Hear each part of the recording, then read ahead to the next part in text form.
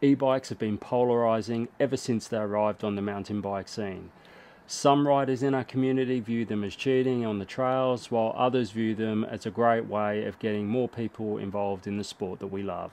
I came across a study out of Brigham University in the US. Researchers investigated how much of the exercise response could be retained by experienced mountain bikers when using an e-bike compared to when they're on a conventional mountain bike. The study found that over a 9.7 kilometer loop, the average heart rate whilst on the e-bike was 93.6% of the average heart rate during conventional mountain bike use, and it placed the average heart rate for a majority of participants into training zone 4.